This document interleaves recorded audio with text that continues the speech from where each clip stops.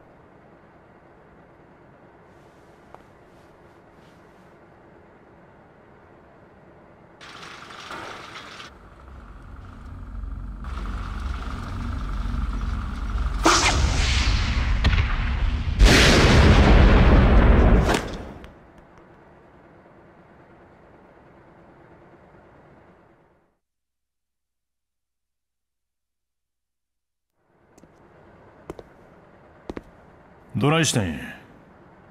調子悪いやないか。さっきお前にまずい肉食わされたせいや。ちゅうのは冗談で、最近前は打てた球が打てへんねや。目悪なったんちゃうか。お前は大丈夫なんか、兄弟。何がや。もう俺らも若ない。たかが3年とはいえ、無所暮らしは体に応えるはずや。今からでも遅うない。俺の方からお上に異議申し立てして、収監の取り消し手続きしてもええんやで。アホ言え。俺はそれ25年も続けとったんや。心配ないわ。ほんまやな。ああ。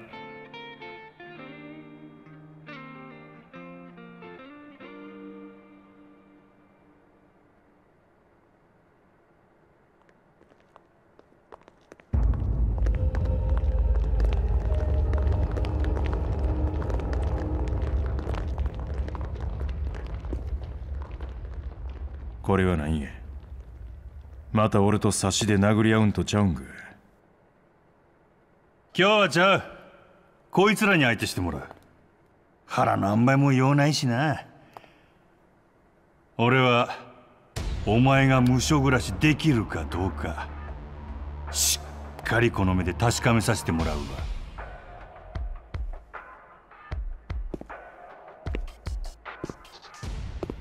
兄弟、お前ほんまに後悔せえへんな。何がや。俺とここでやり合わんかったらもう一生殴り合うことないのかもしれへんのやで。それでもええんやな。ああ、わかったわ。ほな、あんま時間もないことやし、さっさと片付けたろう。俺の今の力、目ん玉ひんむいてよう見とけや。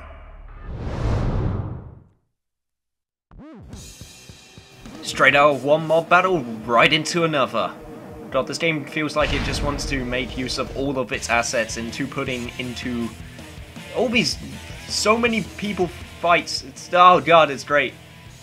Anyway, Ultimate move, Tiger Puppetry. Saitama can grab an enemy by the legs and swing them around like a weapon. Grab an enemy by the legs, press turn, and then press... Okay, so that seems to be... Well, grabbing an enemy's legs in heat mode. Got it. Okay. Seems like we got a multiple number of ways to swing enemies around, so we better make use of it. Let's put you down and... Oh, come on. Come on, game. Come on, spin to win. Oh, damn it. Okay, I guess I have to be in heat mode. Oh, okay, I get it. I have to be in heat mode. Right, okay, now I understand. It's not my R2 activation ability. It's actually when I'm in heat mode. Got it. So let's get in heat mode, and excuse me, sir. Let me just swing you away. Get my heat up nice, and... Oh, this should be good if I can actually get the hit in. No, damn it. Didn't want that. No, I don't want that. I want to spin them around. Okay, come on. And... Spin! Spin to win! God, face punch and spin to win. Saitama is just delivering all of the memes. Anyway, face punch! Oh, God. I got tired of that in Yakuza 4, but I mean, because it never got upgraded, I don't believe. But you know what? That's a lie. I never got tired of it. But it's just I don't know what I'm trying to say. I think I'm just glad that I got it back. Anyway, get my bat ready. Smack you in the face with my gold-colored bat, apparently, which I have. Anyone want to take a swing? Anyway, because I sure do. Anyway, okay, right. I still can get knocked down pretty easily. Come on, Saitama, we need to show that we're tough enough. Okay, so only a few dudes left. Knock you down. Oh, God damn it! I knew that they weren't going to do the Majima fight probably this early. I think the earliest that Majima fight has ever been is in Yakuza 3. And then you get it again later on, but I'm still kind of disappointed because Majima was great. I mean, he's just standing over there, but whatever. Guess we'll just face punch to victory.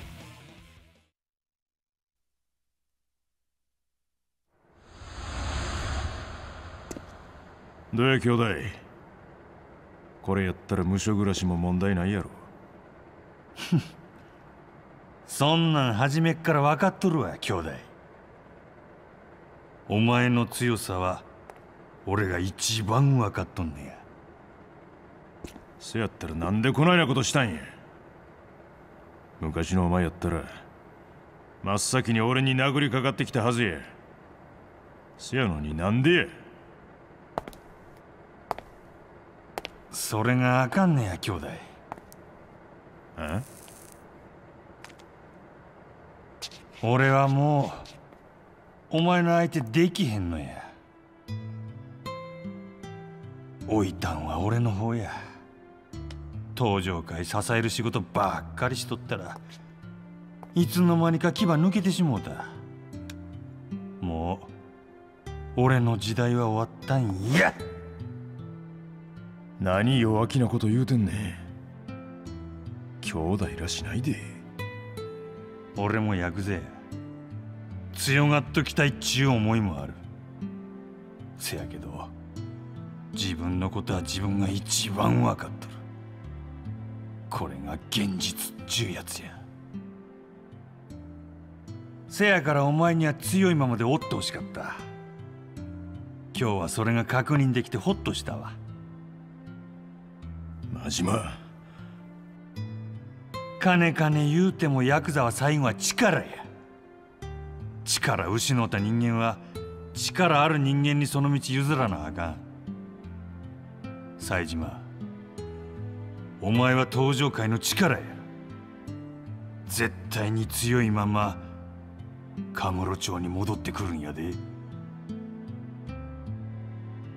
ああなんやどっちが見送りしとんのかわからんわほんまや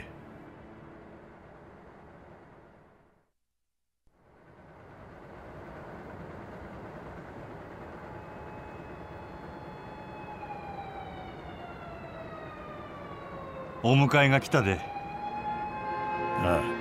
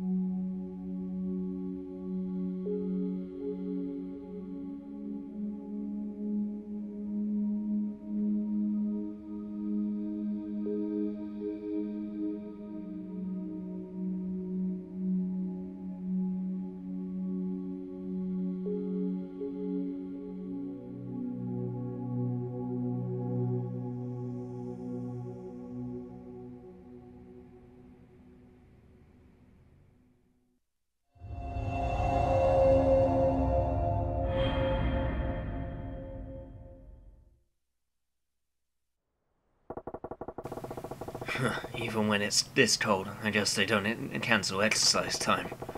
So, anyone I know around? Well, Saejima, looks like we're back in the clink. Guess we'll get used to our new surroundings. Hey buddy, how's it going? Yeah, fucking exercise time. The cold will be the death of me if I have to stay out here. Well, is there anyone else that we know? This is a pretty big place. At least it's not like Japanese super prison on the water. That place was crazy. You may just name for yourself outside, but I don't mean shit in here. The deputy warden, Kosaka, hates Yakuza with a passion. With all you've been up to, you're public enemy number one in his eyes. God damn it, do we have to deal with another shit cop? Whatever. Let's see. We got this guy right here. This is too much. I've been dreaming of gourmet name and then wake up to this. Maybe I'll get used to it. Well, I've been here 2 years already, so I guess it's not all that bad. And wow, we got this area as well. Don't think anyone wants to talk to me over here. I wonder if there's anything on the ground, because it seems like a lot of wasted space. Well, I guess it's prison, so I shouldn't really be too surprised. New Year's New Year's will finally be here soon. I'm looking forward to the traditional meal. I guess if you're in here, that's all there is to look forward to. By the way, did you know that here in Hokkaido, they eat the New Year's meal on New Year's Eve? What? You don't eat it on New Year's Day? My cellmate's from Hokkaido, and that's what he said. I'm guessing that's not going to be the case in prison, though. So, that's New Year's meals in Hokkaido. Once I get out of here, that'd be a conversation topic. Okay, interesting. It's actually kind of nice that Saejima is also looking for ways to speak when he gets out of prison in order to get used to conversing with people again. That fucking deputy warden Kosaka denied my parole request. What the hell did I do wrong? That bastard screwed me over. Well, that guy seems pretty annoyed. Hey, policeman, you want to talk? Okay, I guess not. I guess I'll just move on right along. Man, if I ever got to prison, then I'd be utterly screwed. I don't think I would last more than a week. I'd give myself a week tops, that's about it. But guess I could learn from Saejima. Hey buddy, how's it going? どうしました？珍しいですね。冴島の親分が運動時間中グラウンドにいるなんて。そんなことないやろ。それよりその親分ちゅう言い方、ええ加減やめてくれ。今さらいいじゃないですか。同部屋の馴染みなんですし。それに冴島さん、元は東上界の大親分さんだったって話じゃないですか。誰に聞いたんや？誰とかじゃなくて、かなり噂になってますよ。昔18人相手に一人で飛び込んでいった伝説の殺し屋だったって。シャバで有名だった受刑者の噂はすぐに広まりますからね。あ、そうそう。そういえばそろそろじゃないですか。何がえ？仮釈放ですよ、仮釈放。もう冴島の親分が入ってきてから2年くらい経ちますよね。そんなもんやな。確か親分の罪状は傷害で3年でしたよね。ならそろそろ仮釈放の許可が下りてもおかしくない頃ですよ。そううまいこと言ったらいいけどな。まあここの刑務官、特にあの副所長さんは冷徹な感じがしますからね。副所長？ああ、あの愛想ない刑務官のことか。まあお互い刑期も短いことですし、刑務官、特にあの副所長には目つけられないよううまくやっていきましょうよ。ああ、そういえば馬場ちゃんが親分さんのことを探してましたよ。馬場？やだな、忘れちゃったんすか？同部屋の馬場ちゃんですよ。ああ、あの若い兄ちゃんのことか。馬場ちゃんなんか親分さんに相談したいことがあるみたいでしたよ。俺が相談になろうかっつったら同業の人にしか話せないって断られちゃって。同業？ちゅうことはあいつも筋もん言うことか。まあ何の悩みか知りませんが、時間があったら話聞いてみてやってください。馬場はどこにおるんや？さあ、あ、大島さんなら知ってるんじゃないですか。あの人運動時間中一歩も動かないでベンチに座ったままグラウンドの様子眺めてますから。わかった。聞いてみるわ。Damn, Saijima, I know my memory's bad, but you forget who your cellmates are even though you've been here for 2 years? And I guess it's...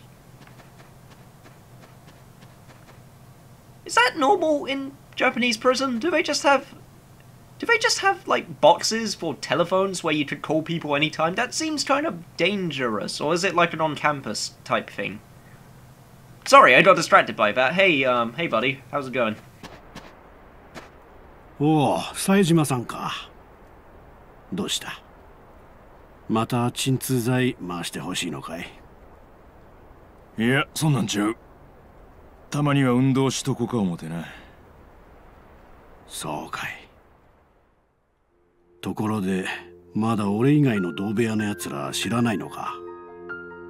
この数ヶ月、あんたがあの連中に目つけられてるってこと。ああ、話してない。巻き込んだらあかん思てな。あんた、あの連中から恨みを買うようなことでもしたのか？表にいた頃なんかあったとか？いや、覚えないな。俺がシャバにおったのは1年ちょっとやしな。それにしちゃ随分しつこくつきまとわれてんな。半年前、連中がここへ入所してきてからずっと揉め事があったわけでもないのにな。もしかしたら俺がいた組織に恨みある連中かわからん。そうか。だが気をつけろよ。最初はよくある喧嘩程度に思っとったが、最近は連中のやり口もエスカレートしてきてる。次は鎮痛剤じゃ済まないほどの大怪我負うことになるかもしれんぞ。前から気になってたんだが、あんたどうしてやり返さないんだ？あかんのや。手出したらあかん事情があるんや。シャバの話か。俺は何があっても耐えて、一日でも早うここ出る必要がある。なるほどな。だから手を出せないってことか。だがこのままじゃ仮釈放まであんたの身が持たない。刑務官には相談してみたのか？いいえ。どうしてだ？副所長の高坂なら取り合ってくれるはずだ。厳しい男だが、反面悪事を見逃すような男じゃない。相談する価値はあるんじゃないのか？刑務官やら副所長をそない簡単に信用できへん。沖縄第二刑務所の話だな。俺も噂には聞いてる。確かにあそこならそういうこともあるかもしれん。だがここはあの刑務所とは違う。一度真剣に考えてみたらどうだ？考えとく。うわ、そういえば同部屋の若造があんたのこと探していたぞ。馬場ちゃんのことか？さっき日村にも聞いたわ。あの若造、出所後のことで悩んでんだよ。出所後？ああ、あいつがここに移送されてきてから1年が経つが、その間一度も面会をしに来たやつもいない。一度それとなく訳を聞いてみたんだが、そしたらあいつ突然泣き出してな。あの馬場がか？どうやらあいつ組のために殺し合ったみたいなんだが、捨てられたようだ。なんやて？あいつ殺人やったんか？あの気の弱そうな馬場のことだ。きっと決死の思いで殺し合ったに違いない。でも組はあいつを見捨てた。まあヤクザの世界じゃよくある話なんだろうがな。ほなここに移ってくる前からもう長いことお勤めしとったんやな。20歳で人殺して無所に入って10年だ。帰る家を失った馬場にとってこの時間は大きすぎる。馬場は数日中にも仮釈放が許可されるらしい。それで表に出た後何するのか悩んでるんだろうよ。そうか。そんなことが。あんたもそっちの業界の人なら似たような境遇の人間何人かは知ってるだろう。同部屋のよしみであいつの悩み聞いてやってくれよな。ああ。Must be tough for a kid like him. But hey, that's what we're here for, right? So, in the next episode of Yakuza 5, how about we talk to Baba about this whole game released on parole thing, and maybe put his nerves at ease. So, see you guys then.